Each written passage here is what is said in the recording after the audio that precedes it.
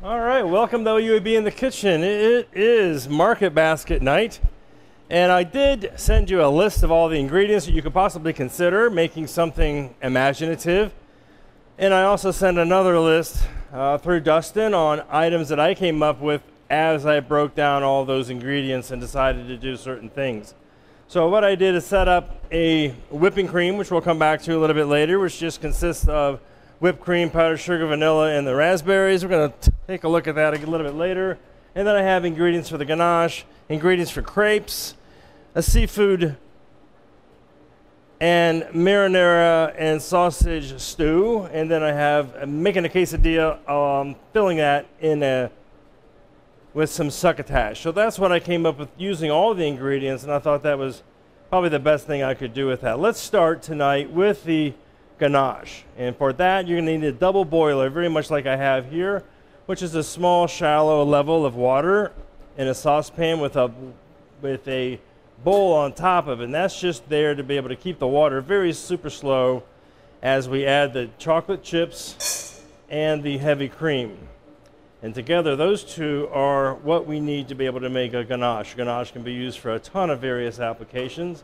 It can be used for frosting cakes. It can be used for dipping buckeyes or dipping strawberries, just a number of various applications. Tonight we're going to use that as a fold into chantilly cream or whipped cream flavored with vanilla and sugar as a filler for the crepes that we're going to make. As that milk or the heavy cream and the chocolate chips start to dissolve, I'm going to add in the coffee extract. You could use powdered coffee if you wanted to do that again. However, there's plenty of coffee extracts out there in the marketplace that are available for us to work with. Next, I want to work on the crepes because those need to rest for just a moment. So for that, I'm going to use a stainless steel bowl or any bowl that you may have at the house. And with that, I'm going to put in one shell egg. Cracked it in advance for you. And with that being said, I'm going to start to whisk that egg so that it's nice and homogenized, nice and smooth.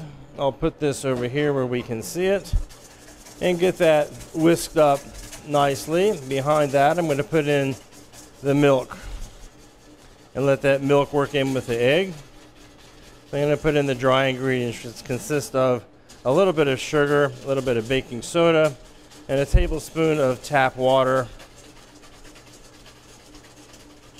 And I'm going to put in about 3/4 of the oil that you have in this particular recipe. A measure of that oil we're going to keep off to the side, and we're going to use it to coat the skillet that we're going to make the crepes.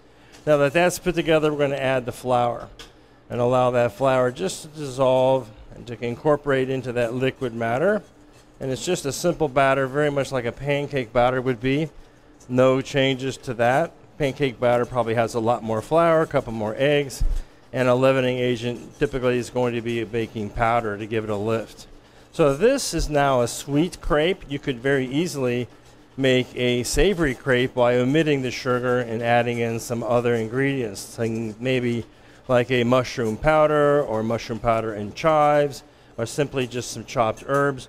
Whatever you choose could certainly be permissible when it comes to making a different type of crepe batter.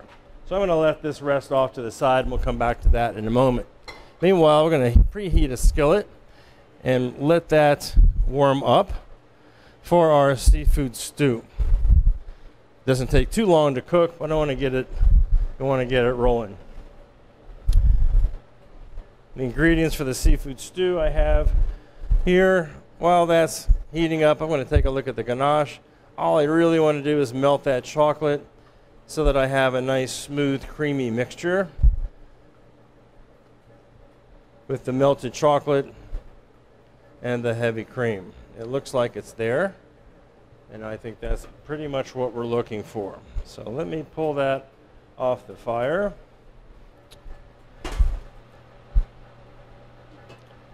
I'll bring back this bowl so we can take a good look inside. And we want to be able to cool down this ganache. It's a nice, creamy, homogenized combination of the chocolate chips and the heavy cream, flavored with coffee. You could use Grand Marnier, you could use brandy, a cognac, about anything you'd want to use. We want to allow this to cool down to touch before we do our chantilly cream to add it into it. If we add it to the chantilly cream too hot, we're going to have a problem with the cream breaking and becoming very liquid-like. So we don't want that to happen. This is going to have more than you need here, but you can take a look at this nice creamy mixture of chocolate ganache and see how that could work out nicely for a lot of other applications that you may have. It's very flavorful, has a lot of various uses. So I'm going to let that cool down, get it out of the way over here off to the side. So now I have a skillet heating up for the seafood stew. I'll put another skillet on the fire just to be able to get the succotash started, and allowing both of those to heat up. So a little bit of oil that you have on your tray, you don't need much, maybe about a teaspoon of oil to coat that skillet and to start the sausage, which is a pre-cooked sausage. I just wanted to give it a little heads up, little oil, and cook it just to get a little color on it, and that's our objective with that. So save whatever oil you want for any other applications you may need this evening. Once that sausage gets a little color, we're going to move right into it with the shrimp. I leave the shrimp whole. You can certainly feel free to take those and cut them into small pieces so you have more distribution of those shrimps if you wanted to. Skillet on my left on the video has heated up. I'm going to add in a small measure of oil, again about another teaspoon of oil. I'm going to start to saute the red and the green bell peppers, and those are the base foundations for this succotash we're using this evening. It's pretty popular vegetable that's used common in the industry on not really upscale places, but some restaurants will have succotash on the menu. Usually in the South, you'll see a lot of it down in the South. It's indigenous to where the corn's growing out in Iowa. It's named after a Native American tribe. They had that, or a vegetable that they called that succotash. I think it was the name of a Native American is how that came about. So it's been widely used, mostly in the previous decade. I saw a lot of it in the 80s and 90s when I was growing up. My aunt used to buy succotash. Bird's Eye actually makes a succotash, which is basically just corn, lima beans, sometimes a mixture of bell peppers, etc. This evening we decided to use edamame because I think it's a better wholesome and more nutritious item than the lima bean. And I'm going to go in right behind it with the shrimp and let those shrimp start to get a little bit of color on them with the sausage. As our peppers are cooking, we're going to add in the little diced red onion and let those onions cook down. We don't want any color on these succotash. We just want to allow them to get nice and tender, good and soft in that process. So we're going to bounce back and forth between these two skillets for the seafood stew and the succotash. While that's working, I'm going to take a moment to use some of the oil that I have to brush on the tortillas that I have so that they can go into a skillet when we're ready. I usually brush one side, stack them up with the oil sides down in advance. You could certainly place oil into a skillet or onto an electric griddle or the little center plate you may have on your range to be able to do quesadillas. Tonight I'm using a skillet because I think that's pretty safe, that most of us at home likely have skillets that we can use to be able to make these quesadillas work out well. I know it's not a very fancy dish. It really doesn't have a lot of character to it, but it is something I came up with that would utilize all of our vegetables that we had. I'm going to put in the chopped garlic. I'll let those red onion and peppers are starting to become a little bit softer, and allow that garlic just to sweat briefly, pretty much like we do all applications of garlic in all of the recipes that we do here in the IK for OUAB in the kitchen at home. So once that garlic has a really nice aromatic to it, I'm going to put in a squeeze of lemon. I got 2 halves. You can use both of them if you like. You can certainly use the zest. I thought it might be a good idea to put the zest in the crepes just because we could utilize it and not have to throw away that wonderful zest that I always talk about as a wonderful addition to any use that you may have. So allow that lemon juice to reduce down a bit. I'm going to start back to the sausage and add the white wine and allow that white wine to reduce with those sausage and the shrimp, putting all that product together. After that wine reduces down, a slow simmer, and that's okay. Let's flip those shrimp. They're going to have a nice pink color to them. These are Gulf shrimp, wild caught from a very good sustainable source here in the Gulf of Mexico, not imported from any other area of the nation, of the planet. So that's garlic looking good. Gonna go in with the edamame, followed by the sweet corn. We'll let those two heat up. And then I'm likely to go in right behind it with the Southwest spice, which have a lot of very nice spices to that. A little chipotle powder. It has some cumin and coriander, chili powder, the chipotle pepper powder, and a little bit of smoked paprika. Main compositions of that. Let those kind of sweat. Everything's pretty much cooked. We just want to heat everything up. You got a nice side dish here that could be used for other applications, other meals, etc. Okay, so that leaves us with our little bit of parsley, our quesadillas, and our cheese.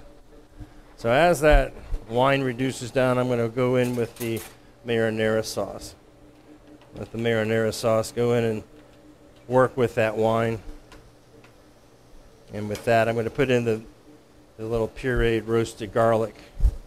I'll allow that to incorporate into the marinara so that all those flavors work well together. Let that come to a simmer, and as soon as it does, I'm going to put in the mahi-mahi. The mahi-mahi I took out of the cryovac package, and I just simply cut it into 4 bars. Those 4 bars I cut into 6.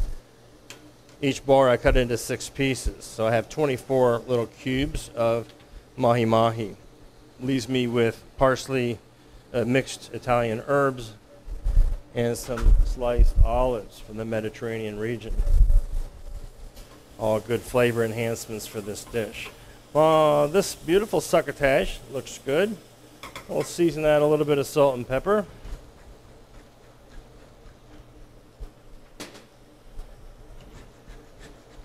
A little bit, we're going to share a little bit with the seafood stew. A little salt, a little pepper, just to lift the flavors of that a little bit. We won't regret it, I'm sure, a little bit later on when we do the tasting. But now that that is seasoned, it's all reheated. Peppers are tender, garlic is aromatic. We're going to pull that off to the side and allow it to rest. We're going to put on a skillet to prepare the quesadillas. About the same temperature, that's all we need for that. We'll let that preheat. Now I've got a nice simmer, especially around the edges of the seafood stew. I'm going to work in the mahi-mahi. Nice big chunks. I think you got to be able to have something to put on your spoon to enjoy this.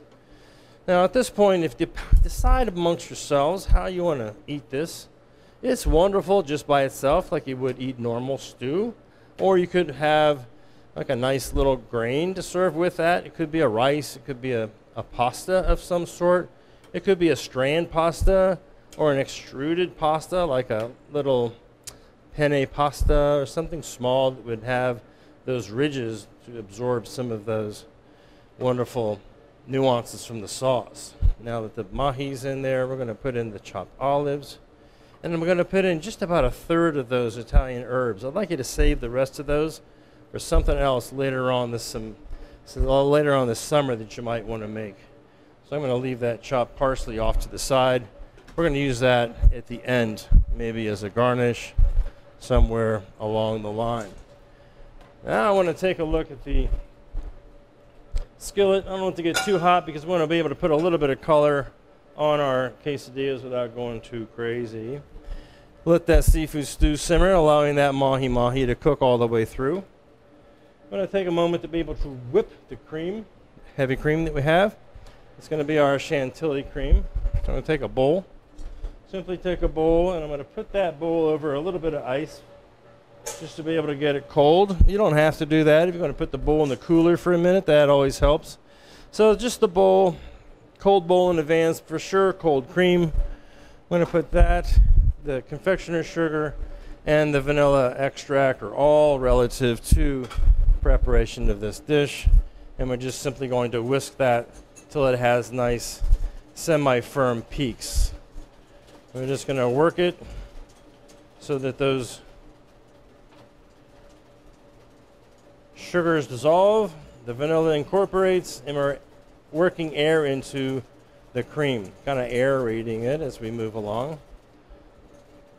Mahi's cooking a very nice slow simmer on the stove top. Succotash is warm and ready to go. Crepe batters standing by, waiting for us to start making some crepes. I'll allow it to rest a little bit so that the flour strands relax, just like a pancake batter. Allow it to rest just a little bit. Ideally at room temperature and not super cold. I think that makes a difference on how those crepes are going to work out.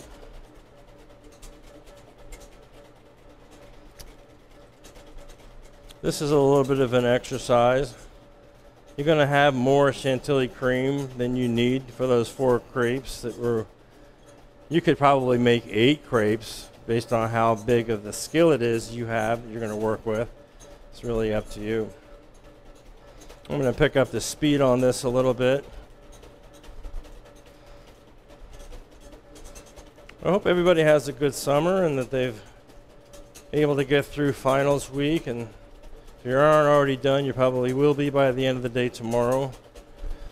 A little bit of time before you take summer classes if you're on one of those accelerated career paths to be able to get college behind you and start a lustrous career. But nonetheless, take time for yourself. It's been a crazy year, and I think a little bit of R&R is certainly going to help everybody along the way. So the cream is starting to incorporate, starting to see lines come through the cream as I whisk it. Now note that I just elected to do the cream by hand, largely due to the fact that not everybody has a mixer or a handheld beaters, that kind of thing, and everybody has an arm, and we should have a whisk to be able to have whipped cream come together that way. So that was why I did that. Don't have to. It's an option.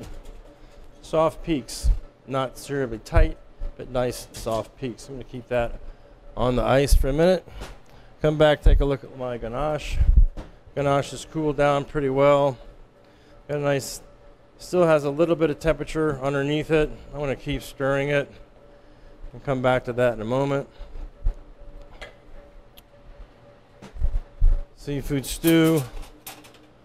I'm going to turn these mahis around a little bit, make sure they're getting cooked on all sides. Fish we usually cook to 145 degrees, simmering in this delicious sauce fortified with white wine, herbs and garlic, and olives, I think, is going to make this a very delightful dish. I'm going to put that in a warm spot, and I'm going to get my pan, same size pan that I used previously for this seafood stew, and I'm going to use my pastry brush again to line the base and the sides of that skillet with a little bit of oil for my crepes. I want it to get hot enough so that I can let that work. So while that's getting hot, I'm going to put in a quesadilla, one on each side of my skillet. It's been preheated. Manage that heat. And I'm going to put in some cheddar. It's supposed to have been cheddar jack, but they sent me cheddar cheese and I didn't want to send it back. So I just opted out to keep it. Some of you may have cheddar jack, some of you may have just cheddar cheese only. Either way, I think it's going to be pretty darn good. Won't go wrong. That cheese is going to melt pretty much on its own just from the transfer of heat from the skillet to the tortilla. I'll put in some of that succotash. It's really up to you on how much you want to put in there. I like to have a nice bite of it so I can enjoy those quesadillas. Leave that off to the side. Maybe we'll serve some of that on the side. I'll make sure my skillet's nice and hot so that when I put my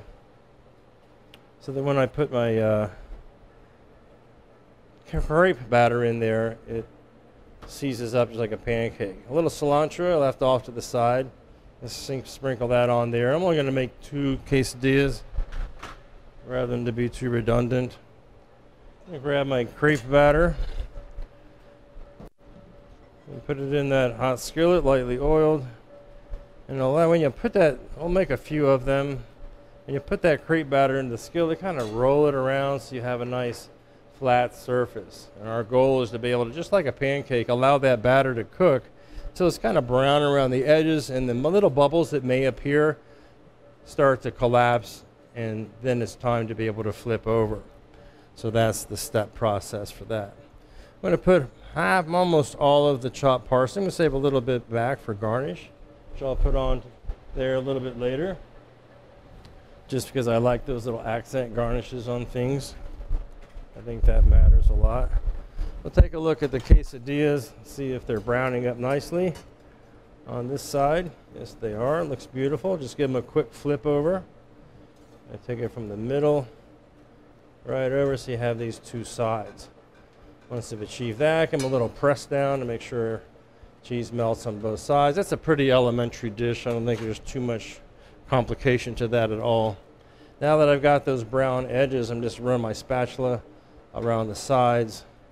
I'm going to just flip that crepe over. I like to use my hands on this so I have a little bit more control. Nice little color on the crepes, all we need. Once you flip it over, it's only a few seconds on that one side to be able to get that crepe to cook on the opposite side. Because we put the oil in the bladder, we don't really need to have oil on the skillet each time. That's up to you if you want to. But the key there is to be able to use your wrist to turn the skillet to be able to have that batter distribute evenly around the edge of the dish.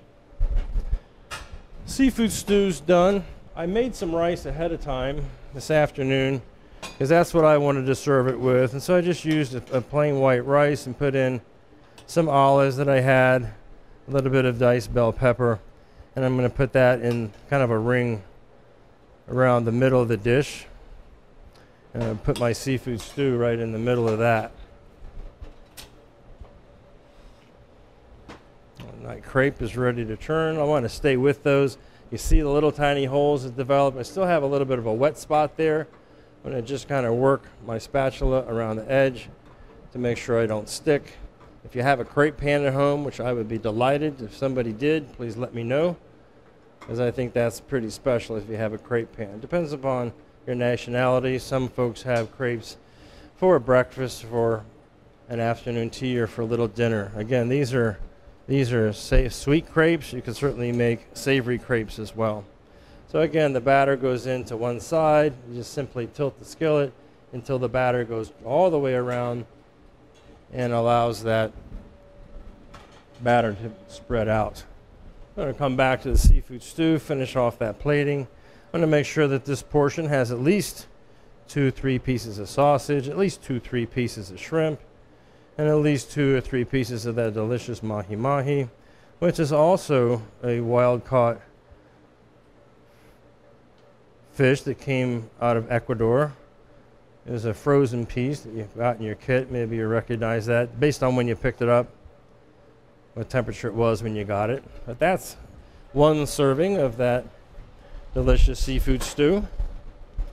Hopefully you're going to like that. We'll come back and look at that here in a moment. We're going to garnish that up a little bit with a little bit of reserved chopped parsley right there in the center. A little sprig of parsley would be great too. But that's what we're doing for that tonight. Quesadilla looks pretty good. This crepe's ready to go. Little tiny bubbles all disappeared. Got that beautiful, nice golden color of that crepe. Again, only a second or so on the opposite side for that to work out, and then those crepes are ready. All right. So that's pretty simple for crepes to be able to make those happen. Quesadilla, I'm going to go ahead and plate those up. For on the quesadilla, I'm going to have a little bit of the succotash that we had off to the side is to represent kind of a side dish, because we've got more there than we need to be able to fill 2 quesadillas. And heck, this is where our vegetables are coming from tonight, and no sense in leaving those behind. And then I'm just simply going to present those on the plate side by side, and that's kind of a handheld. It could be fun to eat on your own whenever you're ready. This could certainly be a lunch for tomorrow. It could be dinner tonight. Seafood stew could be represented either tonight or tomorrow. However you wanted to prepare that, the world is yours. Now I have my crepes and my ganache. I'll take a look at the ganache, and it's kind of smooth and silky. I'm going to cool down just a hint more, putting it in that ice bath that I had for the whipping cream. I don't want to have it too cold, because if I get it too cold, it's going to thicken up, and then I have to melt it down and soften it up again. So just a few seconds on that ice. And my next step is going to be simply folding it into the whipping cream. A little spatula would be my friend for this. Again, I'm going to reserve some of that ganache for garnish this evening. So I'm going to pour in about 1/3 of it. And I'm just simply going to fold it into the whipped cream, which we know has already been seasoned with some sugar and the flavor of vanilla extract. We have a beautiful coffee extract in the composition of the ganache, so we got a really dynamic flavor going on here that hopefully you'll like. You could have used an orange extract or any other type of flavor. It was up to you, but that's what I had here, and I thought that would be delightful. So I'm going to put in all but maybe about 1/4 cup of the ganache. I'm going to use that for a little garnish as we finish the plate. Just folding in that chantilly cream with the ganache and making this nice mixture. And you can opt to put all the berries in there in the chantilly cream, or you could put them in the crepes so you have an even distribution, so nobody's jealous at the house that somebody else got more raspberries than someone else. So try to keep peace in the family. Decide how you want to do that. But that's your chantilly cream pretty much there. We'll plate these up. Simply a dessert plate. So we're going to use this evening. Lay out the crepe with the brown side down. Put in some of the chantilly cream in the center, maybe offset center. Put in a few raspberries so you have that nice distribution. So everybody has one. And then we're just going to kind of roll fold that crepe. I'm going to put 3 on this plate just because we made 3, may as well use 3. Again, repeat, same process. Chantilly, mocha chantilly cream, a few raspberries, and then a fold in, nice and gentle, leaving the ends open, I think makes for a nice presentation. And last but not least, crepe number 3. Now this is definitely not a portion suitable for a wholesome lifestyle. It's certainly something you could share a couple of people. But it's light. If that's a good excuse, it's a nice, very light dessert. So there I have my delicious looking crepes filled with mocha chantilly cream. I'm going to use a little bit of that ganache that I had left behind. I'm going to just put some on a spoon and just going to drizzle that over the top of those crepes. Not that they weren't already decadent enough as they were. I've got the ganache, why not use it? No sense to me leaving that for somebody else.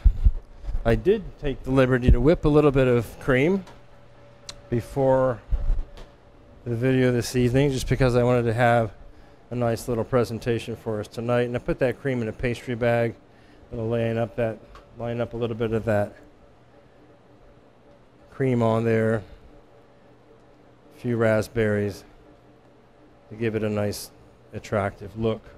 If you wanted to really hit it one more time with some confectioner's sugar, and make for a nice dish, party of two. All right. So that's basically it for that. I have a little bit of cilantro left for my quesadillas. I'm going to accent garnish those. And that is our market basket, what I came up with that big list of ingredients. The nice quesadillas with succotash, seafood stew featuring mahi, shrimp, and Italian sausage. Zesty marinara sauce, I just opted in on that Mediterranean rice.